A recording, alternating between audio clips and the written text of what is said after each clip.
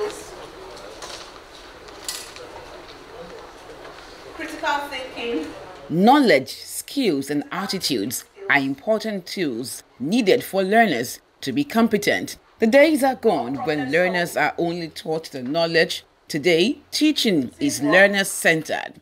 This is why the Lagos State Technical and Vocational Board organized this program to train teachers on outcome-based education. What this is trying to get our teachers to do is to reflect on the way they have been teaching our students, and to reflect on it and to think that, is the current way that they are teaching the students, is it relevant to the 21st century? Is it relevant in terms of the requirements of the industries at the moment? Does it really meet the learning of these young students? And having done that, we've now decided that somehow the way we have been working and training our students, it doesn't really fit into that 21st century mold. So as a result of that, they have been going through a number of different practical, knowledge-based and even theoretical-based approaches to making sure that our training is more relevant to today's world of work. Outcome-based education pays attention to the outcome of learning rather than passing examinations. It's an holistic education that deals with the knowledge, the skills, the competency, and it's actually based on the outcome, focusing on the outcome of a learning rather than focusing on passing exam, and also it is also a kind of learning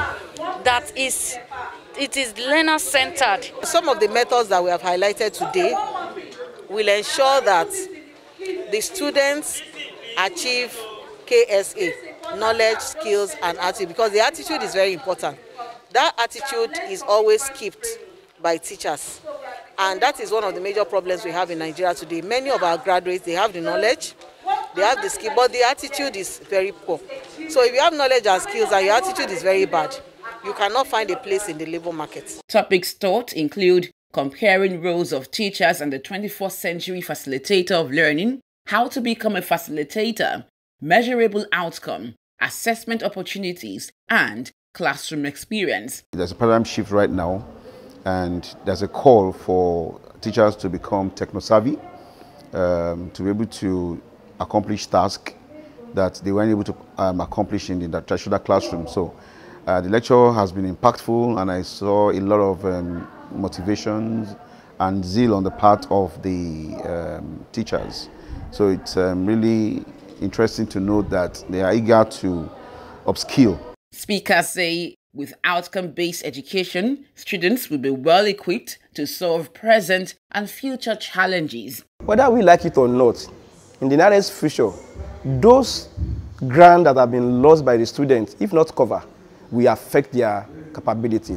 But if technology is integrated, whatever they might have lost, this can be used to recover the grant.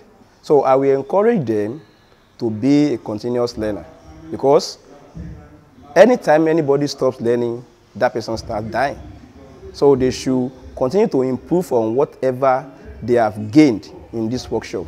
And if they don't put it to practice, definitely they will not improve on it. Participants shared lessons learned with Education Report on TV. I've learned a lot. I've learned that facilitating will be possible in our government technical colleges, because initially we've been using most of these OBE styles, but we were not aware. But now we were made to know that education should be centered on learners and not teacher-based, because it's all about the learner. You want them to learn, you must involve them in the activities, and you must allow them to partake in different methodologies that will encourage them to take active role in the learning process. I've been able to realize that when you are teaching a student, that particular student has to acquire the experience. That particular experience is the knowledge. The knowledge acquires during the process of that particular teaching. And also the skill. Apart from that particular knowledge and skill, what about the attitude? In the case of attitude, it is the way it's going to interact with the entire society at large. We've been told that it's better to facilitate than to teach. To facilitate means our teaching should be student-centered. Students should be allowed to fully participate, to be involved in the learning process. They can choose their own methods, they can discover things themselves.